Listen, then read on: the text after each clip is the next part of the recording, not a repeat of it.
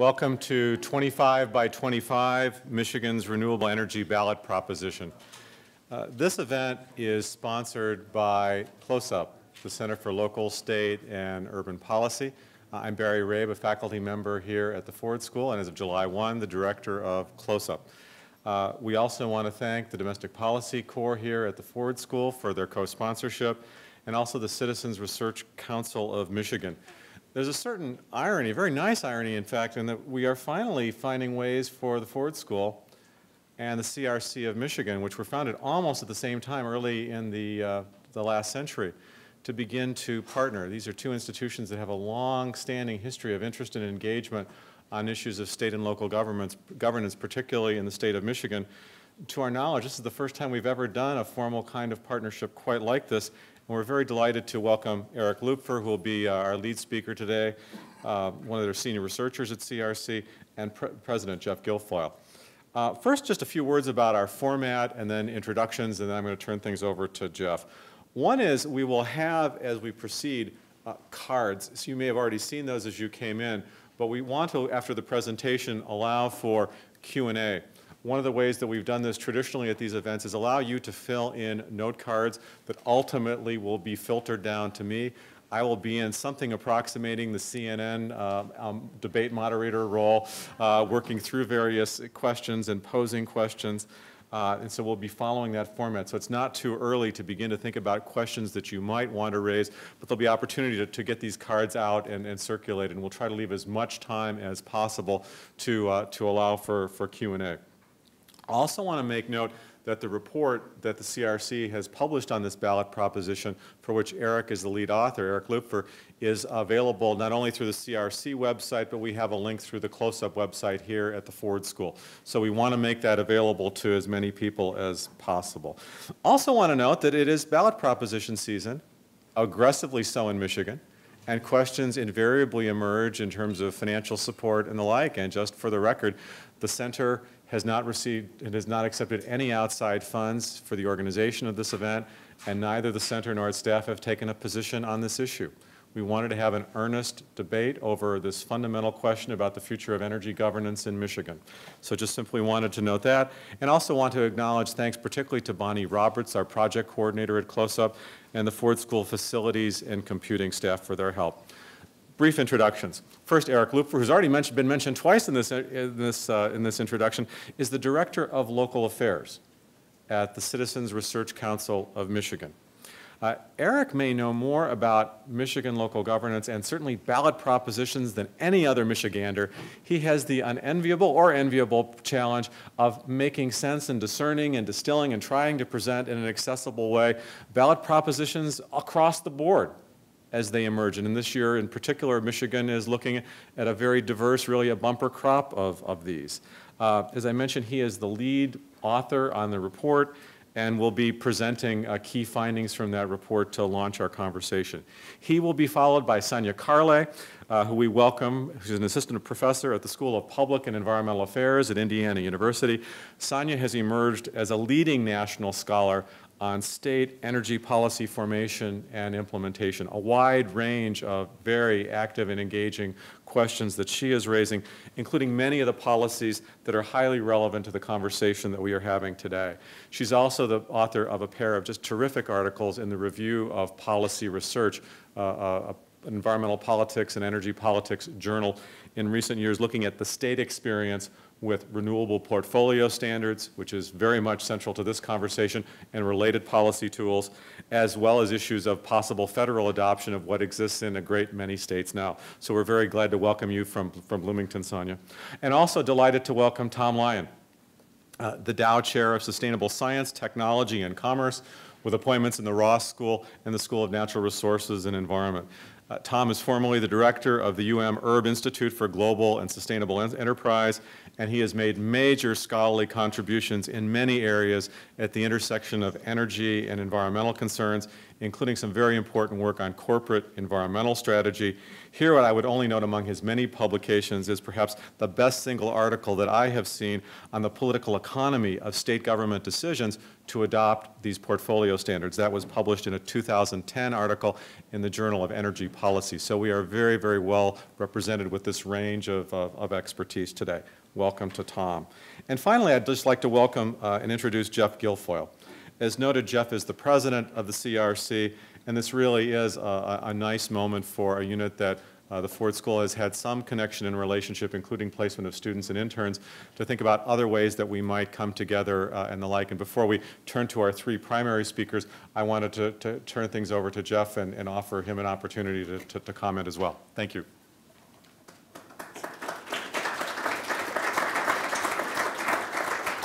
Thanks. It's a pleasure to be here, and thank you for the opportunity to partner on this. I just want to give a brief commercial for CRC for those of you who aren't familiar with us. So the Citizens Research Council was formed in 1916, so it's been in Michigan 95 years. Our goal is to inform the policy debate and have better government in Michigan, and do that by providing a source of nonpartisan information on important public policy topics that policymakers and voters can turn to where they're comfortable that the information isn't being spun. It's just sort of being presented in the straight fashion so that you can make decisions that are consistent with your own values. Our primary output is research reports. They're all available up on our webpage for free to be downloaded.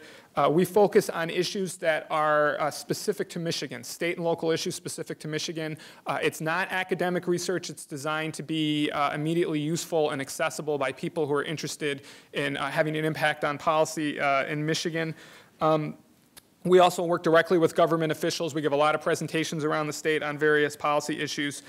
We have an email list, so if you go to our webpage and sign up, we'll send you an email whenever we publish a paper and give you access to that, or you can follow us on Facebook or Twitter.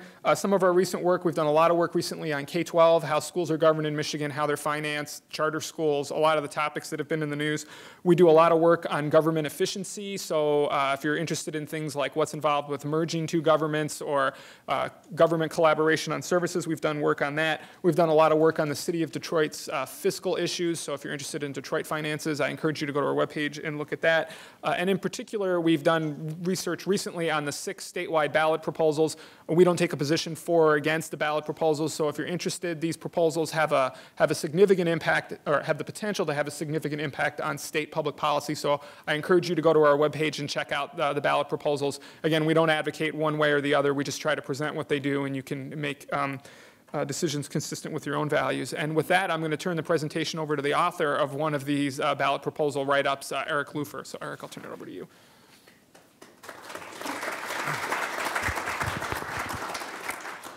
Thank you, Jeff.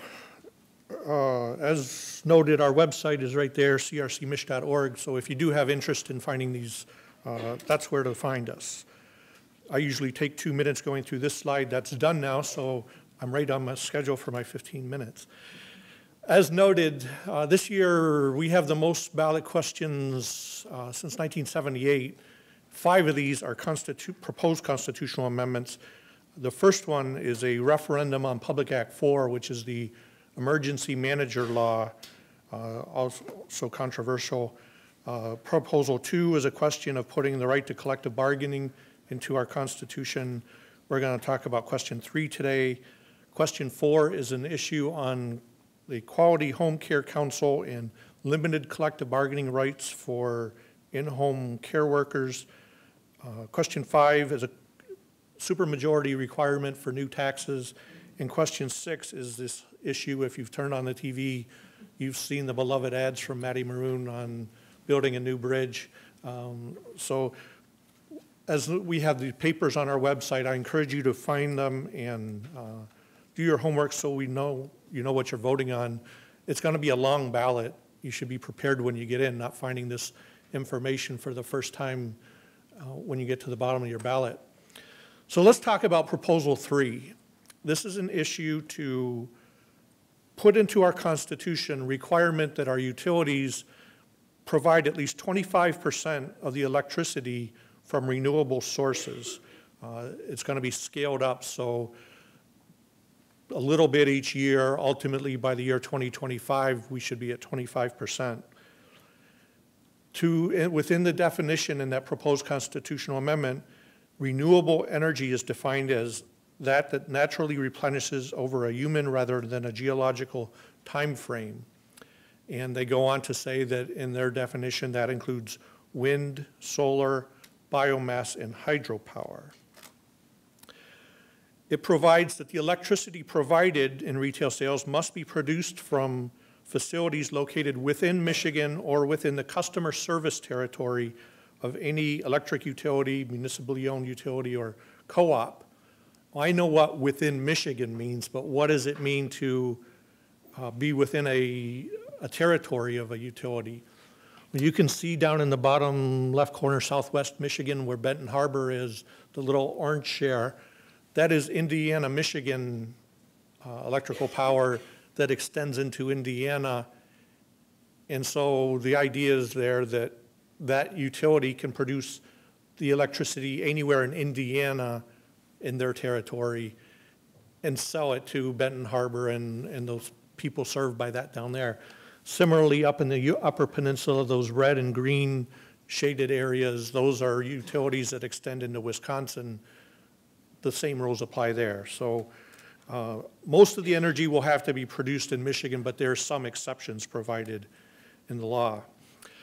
The Constitution would also say that these utilities are to scale this up, and in doing so, the price of electricity produced from renewable energy cannot increase by more than 1% per year. And I think for the most part, I'm not an electrical engineer, I don't work for the utilities. What I have been able to learn is that they're going to have a hard time keeping within that 1%. And so it's likely that staying below that 1% would push attainment of this beyond the year 2025. That's provided for, and that's the sort of customer protection that was tried to be built in. It also says that the legislature, in enacting laws to implement this, is to promote and encourage the employment of Michigan residents and to use equipment manufactured in Michigan. So pretty basic to encourage employment, and the idea then is if we have facilities producing windmill or producing solar panels, whatever, those are to get preference, and the legislature is supposed to promote that. It's not quite clear how successful any state is in trying to promote job creation through legislation like this, but they're trying. So what do we have so far? Let me put a little lay of the land so we can have some context where we are now and where we're going. A number of states have implemented these renewable energy standards. Michigan is one of 30, 29 other states have it. And it was all done, the federal government attempted to tackle this issue, failed, and the states, seeing that failure, have tried to fill that void. In Michigan, that came about in 2008 with the Public Act 295, which requires that the state generate at least 10% of renewable, 10% electricity from renewable sources by the year 2015. The actual law, as you would suppose, goes into far greater detail about what a renewable source is and what counts, and goes into great definition. It says that we can use hydropower, but we can't build new dams to capture that hydropower. It allows energy optimization and advanced cleaner energy systems, which I don't think would qualify under this constitutional amendment. It's a small piece of the pie, but when you're a utility trying to meet this standard, it's probably an important piece of the pie. So we are a few years into implementation of this, and this chart shows, this is from the Michigan Public Service Commission, it shows that we evidently are well on our way to meeting that 10% standard. Based on the contracts let for the major utilities, by next year we should be at about 8.4%. And again, the target there is 10%. So another 2 years after that, and we should at least be at 10%, if not higher. This, again, from the Michigan Public Service Commission, it shows where our utilities were getting their renewable sources prior to enactment of this law, prior to implementation of the standard. This is from the year 2011, and recalling that last chart, we weren't very far into implementation of this. Well, you can see most of it as our base was coming from biomass, hydropower and wind and landfill gas were making up the other big pieces of the pie. Well, what's happened since then is we're getting about 94% of our new renewable energy power from wind. If you've gone up in the Thumb area, if you've driven along the west coast of Michigan, just south of Ludington, if you've gone right up the middle of the state through Gratiot County, you see these windmill farms with the blades turning away. Hopefully the wind's blowing to turn them for you. And the main cause of this, the main economics of this, it's far cheaper to put up windmills than to invest heavily in these solar landfill facilities. There's limited capacity, limited ability to get energy out of any of them. But given that, landfill or the wind gives you the opportunity to do it at a cost-effective way. So what are the issues to consider? That's kind of the lay of the land where we are now, where we're going. As you consider this proposed constitutional amendment, what are some things to think about? Well, first of all, is this issue, and if you've seen the ads for this, I think they glean onto this, is this really a constitutional, an issue worthy of amending our Constitution? Citizens Research Council has been paying a lot of attention to our state constitution, and this is not the first time that we've had issues that are of marginal quality to go into the Constitution. Not to say this is a good or bad issue, but is it really Constitution worthy?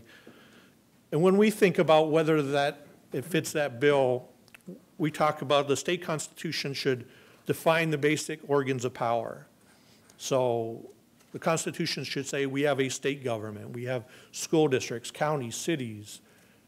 There should be a separation of powers. It should define the basic principles that these are the things we believe in and how we have taxing power and things like that. And it declares the rights of the people.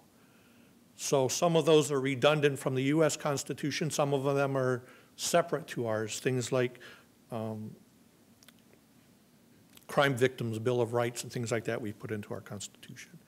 That document should be economical and compact. So it shouldn't go into great detail helping you to understand how a law should be implemented, but define what that law should be and then tell the legislature they are to implement that. Details should largely be avoided, so it kind of comes hand in hand with the second one.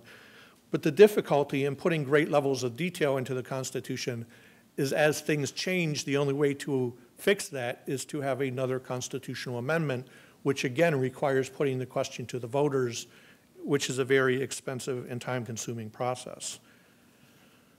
Given that, I would ask you whether this, our proposed Constitution, fits the bill of being clear and concise without going into detail. It certainly isn't as long as the legislation, but there's a great level of detail there and would be one of our longer provisions in our Constitution if adopted. Other issues to think about, whether it fits into the Constitution. This whole idea, I mean, we've had renewable energy forever. When you burn a log, you're doing biomass. When, of course, the Dutch have long had windmills and hydropower is as old as we are. So we've long had renewable energy, but this whole movement of investing heavily in renewable energy and these standards the states are adopting are fairly new. And we're not quite sure that we can get there. I think for the most part we are, but putting into the Constitution before we really have thought that out may be putting the horse before the cart, so to speak. We know that renewable energy is a very fluid, and the science is evolving as we sit here. There's new ways of thinking about doing these things. And so when we define it as wind, solar, biomass, and hydropower, are we precluding something that's going to be the new science in 20 years or 25 years? Are we going to have to amend the Constitution so the utilities will be able to take care of that or include that in their portfolio. The other question, if you've watched at the federal level, this whole issue on the Health Care Act, it's a similar issue here. Should the government, should a constitution compel activities? In putting this into the Constitution, we wouldn't be defining the basic power. We wouldn't be creating a structure of government. We would be telling a private company, several private companies, they are regulated companies, but they are still private companies for the most part, that they should start doing an activity. They should start selling electricity from their renewable sources. And if they fail to do that, what does it mean that they would be unconstitutional? Is that worth anything more than a slap on the wrist? When a governor does something unconstitutional, the courts can come to them and tell them to stop doing that. Or when there's an unconstitutional action, usually there's a clear remedy. What would be the remedy in this case? It's not quite clear. There would be compliance issues to think about. Some of that would be clear because we have this act already in place, but they didn't quite use the same wording from this constitutional amendment to what the law says, and it really begs the question of whether they meant to use different language, and if so, what does that mean? Determining that cost, what fits under that 1% is going to take some doing. Clearly, windmills and solar panels, those are the cost of implementation. But what about the cost of transmission if they have to put up new lines? What about the cost of technology for balancing conventional power and renewable power? All those types of things are going to have to be considered. The proponents are using this as a way of create jobs. They want to manage the externalities associated with coal, think how it affects the health and environment. They want to cut down the amount of money that's going to other states when we purchase coal and have to ship it back here. But really, in doing so, we have to ask whether that's a wise investment. Clearly, when you put up these facilities, you're getting energy from nature, so there's no cost. We don't have to purchase wind to come into Michigan like we do for coal, but there are other costs associated with that. The first one for the utilities is the lack of reliability. The wind isn't always blowing, and when we need energy the most, in the middle of summer when the air conditionings are blowing full blast, is usually when the wind's blowing the least. So for the utilities, there's that balancing act that they have to struggle with. At the same time that we're doing this, natural gas prices are plunging. The ability to engage in this fracking activity, get energy that we haven't previously been able to get to. So that's changing the equation. Even though we don't have the health problems associated with burning coal, there are negative externalities with this, with the whirring of the blades and the light strobing through the blades and so on. And then this whole issue of where are we going to put these? We've already put the windmill farms in their best locations. So where's the next best, and who's going to be affected by that? So let me just wrap up with that, and I'll turn it over to the next speaker.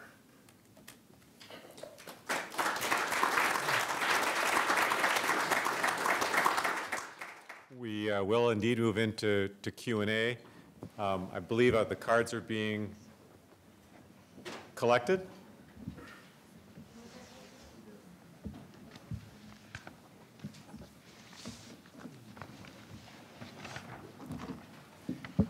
Actually, while they're coming down, I'm going to pick up, Tom, on your last slide and the question of energy efficiency, and just offer a question to the panel about this issue of energy efficiency fitting into portfolio standards and the like. Because my understanding is in some states, there's been some cross-fertilization or engagement of energy efficiency as a sort of a counter way to do that. Does that figure in the Michigan case? Does that figure in other cases? How do we begin to think about energy efficiency as a supplement or alternative to renewable energy, whether in this case or in other contexts? I sort of think Sanya is best positioned to answer that. Well, I can give you what we've seen, the experience across other states, and that is at first, a lot of states started to fold energy efficiency into their RPS, and then they, as I mentioned in my presentation, they realized that they weren't actually pursuing energy efficiency. Instead, they were actually, the utilities were still just pursuing the renewables. So what we've seen more recently is that states have adopted a completely different policy, which is an energy efficiency resource standard. And so now we see, I believe the number is about 23 states have an energy efficiency resource standard that resembles entirely the RPS, but is designed specifically for energy efficiency, the finding being that they don't really work well together. As to how it fits into Michigan's experience, do you want to take that over? Oh, I think the point here is that the proposal 3, doesn't reflect an energy efficiency component of dealing with our energy needs going forward. So there's projected energy demand, but there's a question of how much energy efficiency should we take into account to accurately forecast how much demand is going to be in the coming years. And that will feed back to the question of how much additional capacity do we need to build, and that comes back to the stringency question. You know, if demand were going to be met largely through energy efficiency, we wouldn't need much new capacity, and that then means that the renewables requirement is more stringent than it might look like otherwise. All right, thank you. Let me begin to work through some of your questions. In fact, there's actually 2 questions that overlap a bit with the question that I just asked. And actually, Tom, this builds on the second question from your slide, natural gas. Why are we not using more natural gas from landfills and developing gas through drilling for oil? What is the future of natural gas in this changing marketplace, and how might that make us think differently about the future of energy in Michigan? I don't really know why we're not using more landfill gas. Do we know we're using the wrong amount of landfill gas? I mean, I think honestly, we can't really solve our energy problems with landfill gas. We should use as much of it as we can, but we're still going to have to do a lot of other things. What was the other part of it? Getting for oil. So getting natural gas as a byproduct from drilling for oil? I'm not quite sure what the question is. I think part of the problem is that oil is not a direct substitute for this renewable energy. We're talking about electricity versus transportation if we're comparing oil to renewable energy. So oil is not the option. Natural gas could be something that we would consider as well. Landfill gas, is it even built into the current legislation that landfill gas is eligible? It is. Yes. And that's something that many states have had difficulty pursuing. Who owns the landfills? How do they comply? Are they allowed to purchase or sell renewable energy credits? These are all questions that different states have encountered and struggled with. Okay, thank you. Another question. Without RPS standards, would states still choose to develop renewable energy? Or are RPS standards key in creating a renewable energy market? Well, I think I showed the one pie chart that showed how much, where we're getting renewable energy currently. It's a small share of all the energy produced in Michigan, but in the absence of a standard, Michigan utilities were investing in renewable energy facilities and producing electricity in ways other than the conventional. So maybe not to the level that we would hope for, but in the absence of standards, I think you can clearly make the case that they would do some. Well, there's also the question of what would the policy alternative be if you didn't have a renewable portfolio standard? Suppose you had a stringent carbon tax. Well, that would definitely induce renewable investment. But failing that, if we have no policy to drive renewable energy investment, then we will get very little of it. It basically comes down to economics. It's the levelized cost of electricity, and we're comparing renewables, which traditionally are higher in cost, than fossil fuels, which traditionally are lower. Over time, this is the case with any emerging technology. We see the cost of these technologies come down so that they are cost competitive. Could this have happened without a policy? I would argue no, unless we had some alternative policy that was adjusting those costs. Now, we're talking about state policies. What about the federal policies that have subsidized windmills, and how would that play in? In the absence of a state policy, there's still the federal subsidization of windmills. Do you think that would, how does that play into this whole equation? It's a good question. There is definitely some support there. My sense, and I don't know if I've seen a paper that really parses out the effect of the production tax credit as opposed to the RPS, but my sense is that RPSs have done the majority of the work in driving renewable investment. But like I say, I can't point to a study that shows that for sure. Yeah. The closest I've seen is studies that actually look at the on-again, off-again nature of the production tax credit, which is the credit that we're talking about. It's a national level credit, and every time this credit elapses, we see a distinct nosedive in wind development. And so there's clearly some kind of causal relationship here between development and the production tax credit. However, as was just explained, with the RPS happening simultaneously, it's very difficult to parse out which policies were responsible for which amount of renewable energy. A question on climate change, asking how much of an impact this kind of a policy would have on greenhouse gas emissions, ultimately on climate change and some of the larger issues associated with that, how one begins to put this into a climate conversation. Here, mindful that there have been proposals in all recent Congresses to create a national version of an RPS, or Clean Energy Standard. Sanya, you've talked about this and written about this. How does one begin to think about the climate or the greenhouse gas ramifications of the kind of policy that we're talking about? This is a fun question. So the problem with renewable portfolio standards at the state level is that we have such a patchwork of different policies, and the difference across state borders with these different policies leads to unintended consequences or unintended effects of these policies. And so to give two examples, we have free riding and we have carbon leakage. And so free riding happens when one state does not have a policy and bordering states do have an RPS. And as a result of being the policy without, or the state without the policy, they're able to erect wind turbines and then sell the renewable energy credits across state lines and profit off of their neighbors. So not being proud of coming from Indiana, this is exactly what Indiana's doing. The opposite is the case with carbon leakage. When a state enacts a policy, they increase the amount of wind, let's say, development that they have, or wind generation, and as a result, their excess electricity, let's say their coal electricity, becomes significantly cheaper, and they therefore are able to export it over state lines to other states that don't have the policy. And so these are both examples of what happens when we have differences across states. When electricity is the flow of electrons, they move back and forth across state lines. And so this patchwork is essentially causing this inconsistency, which is causing problems. It's, I think I'm going in a roundabout way of basically saying this is an energy policy, a state level energy policy is not the same as a national level climate policy. We have climate implications of this patchwork of state policies.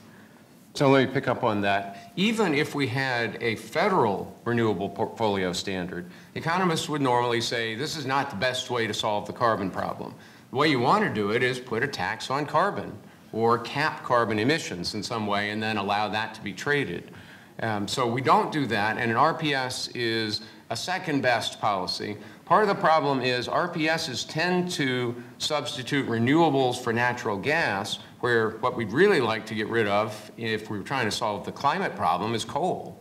So some people think that's not true. We shouldn't, either we should not be getting rid of coal, or renewables don't substitute for natural gas. But the work of Dallas Bertrand and Karen Palmer at RFF suggests that that's exactly what happens. Could I speak to that? Well, I don't know, Barry. Do we have people in the audience speaking Sure, to questions? take a quick comment from the audience. Okay, I'd like you to comment on the validity of what I read recently, and that was if we substituted natural gas for all the coal we burn, there would be a large decrease in the carbon dioxide generated, right? That's just what you said. But if we leaked only 2% of that natural gas into the atmosphere directly, the effect of the methane on the atmosphere would completely wash out the reduction in carbon dioxide. So I don't disagree with that. I just think it's a separate point. I mean, the point is we want to try to do a good job of bringing natural gas out of the ground and not waste it. And I think it's true that fracking offers a greater risk that there will be gas leakage around a well than traditional drilling does. So it's certainly a consideration. Barry, the other part of this, going back to your question, how much can it reduce the pollution related to coal? Some of the studies I was able to read in my research and talking with the utilities, granted they have their own axe to grind in this, but they don't, because the wind's blowing, because we have a windy day, they're not turning the coal plant off. They're powering it down a little bit, but they're still burning coal. It's kind of, you know, the metaphor of the tanker out on the ocean. You don't start and stop it on a dime, and so it's true with the coal plant. They're going to keep burning that coal whether the wind's blowing or not. I understand the technology is evolving now that they're better able to manage that, but because we have more windmills because it's a windy day does not equate to burning no coal. I think that's a really important point, which goes back to the observation that wind tends to substitute for natural gas instead of coal because it's much easier to turn a natural gas plant on and off. Both wind and natural gas are intermediate resources. So we have a base load, we have intermediate load, we have peak load, and wind and natural gas tend to fill that intermediate load quite nicely, which is why they are substitutes for each other.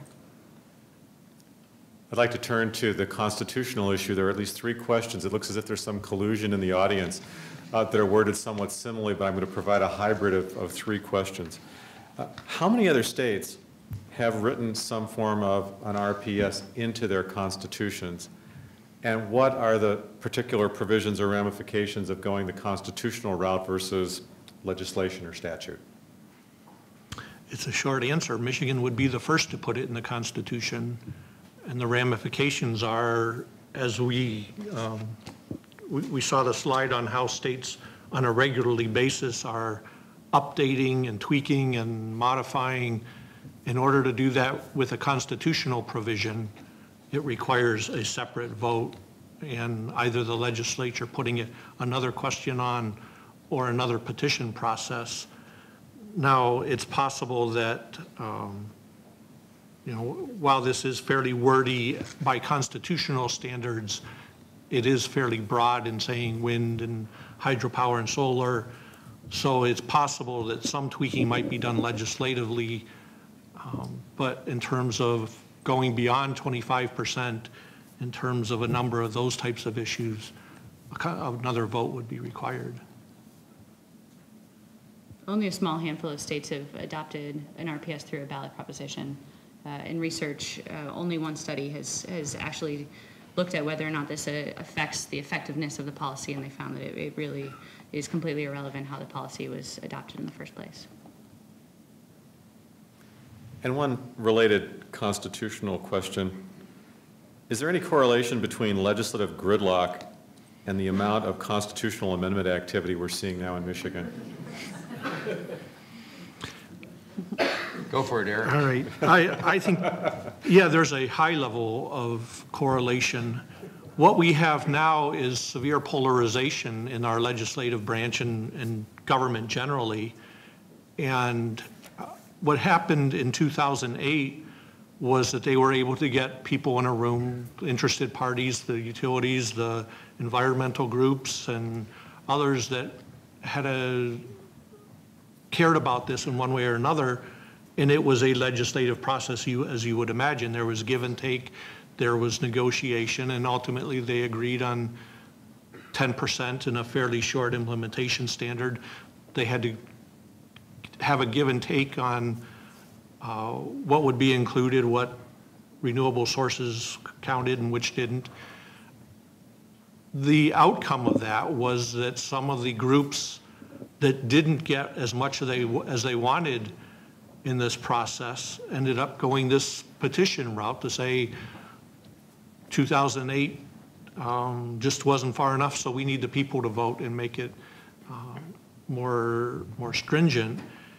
And I think when we look at the other questions that are on the ballot, the collective bargaining provision, this home health care worker, the 2/3 to increase taxes, all those are emblematic of the polarization and one side trying to instill their point of view on everyone else rather than going a legislative route, they're going the route of the Constitution.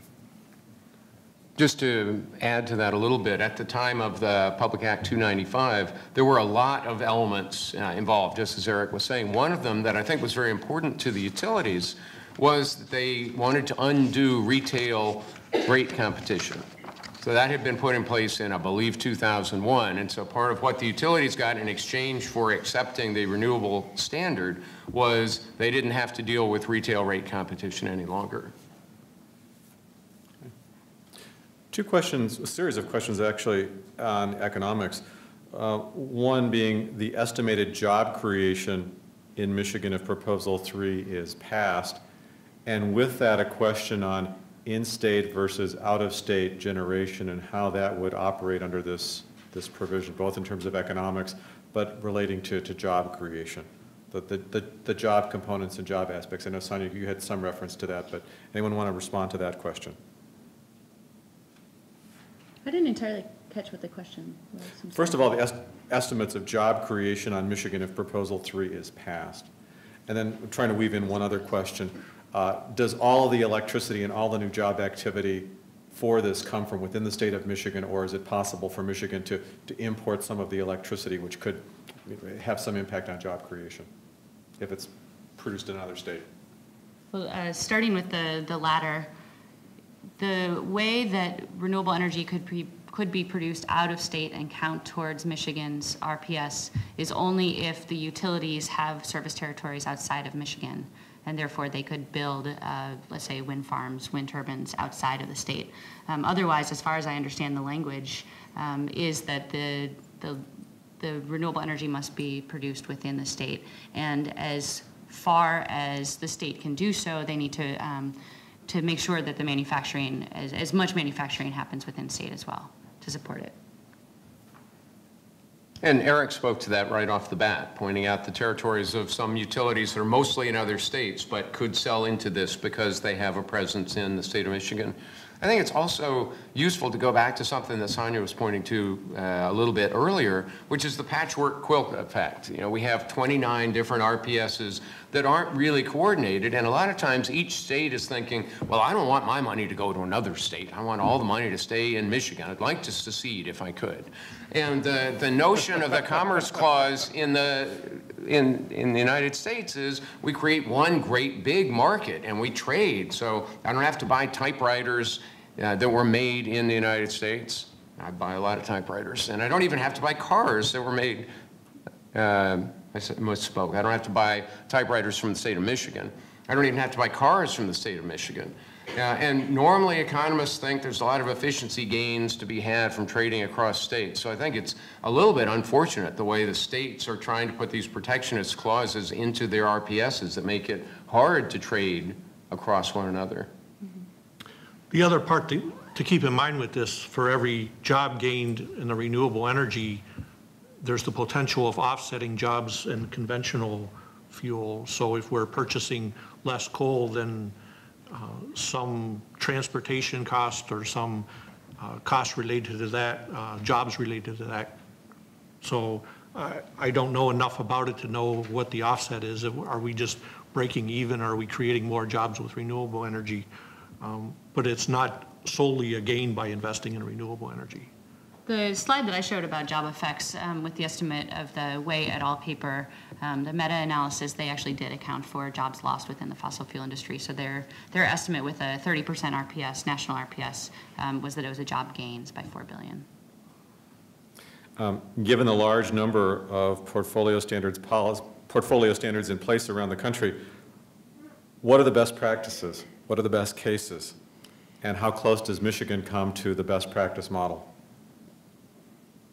It's funny because the best practice is to have a lot of renewable energy to capture. So if we were Had all the sunshine of Arizona and all the wind of Texas, we'd be much better off, but it's hard to import that, and we just have to do the best we can with the resources we have. I'm assuming this question is designed not just to the resource issue, but sort of design of policies because of the many, many ways you can set these up. Are there?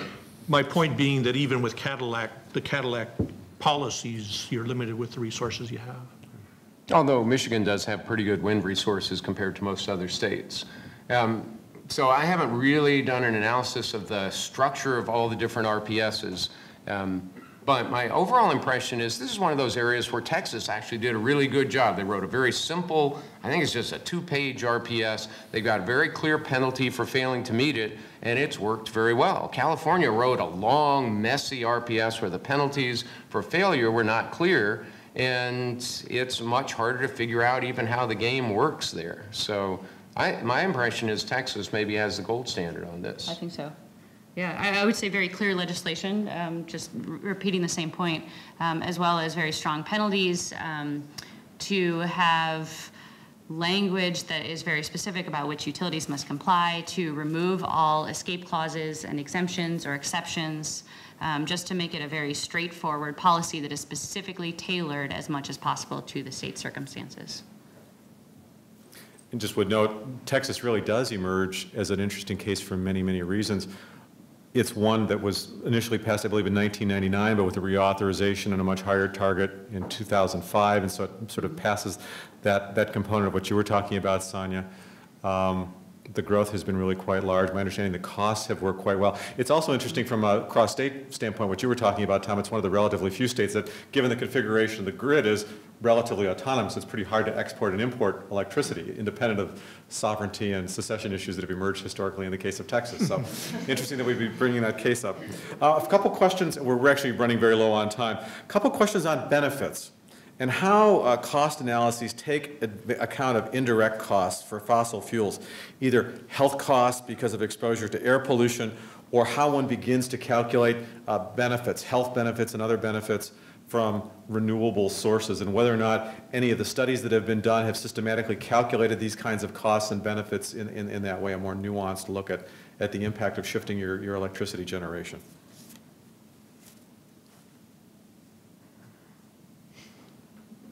Okay. All eyes turned. Yeah, there was a study done fairly recently, and I wish I remembered the details of it, that was looking at the health costs essentially of coal-fired power in the state of Michigan, and they're pretty high.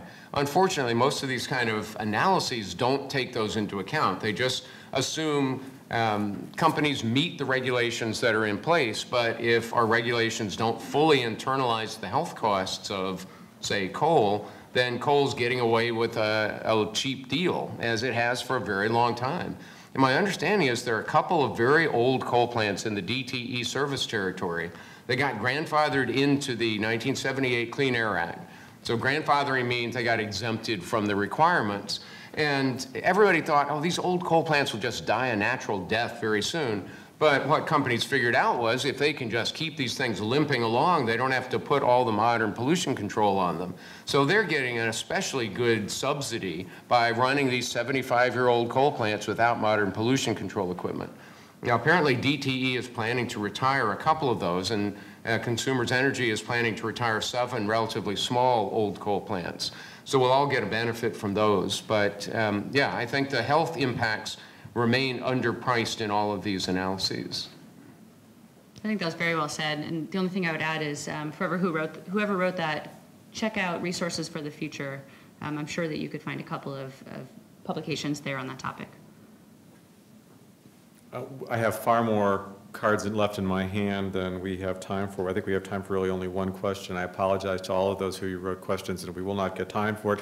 Well, my understanding is all of the presenters will be here for more informal conversation immediately afterward. And we will be, assuming permission of authors, be posting the presentations on our website. That was a question that came from one of you. There are actually several questions here that draw on experience outside the United States. I'm going to try to synthesize those. What we know about the experience of trying to increase renewable energy at a large rate if one looks at member states of the European Union or other nations.